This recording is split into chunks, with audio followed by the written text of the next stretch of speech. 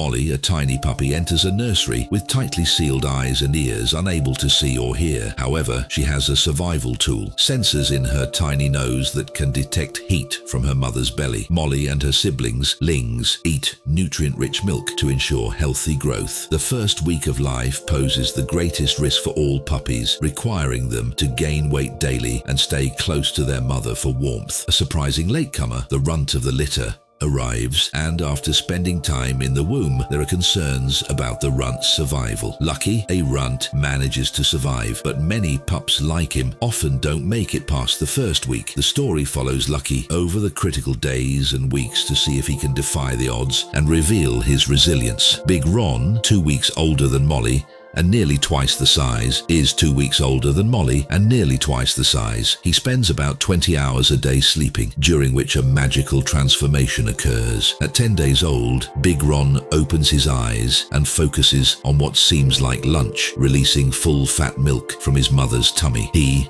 and his hungry companions eat every 2 hours, doubling their size in barely a month. He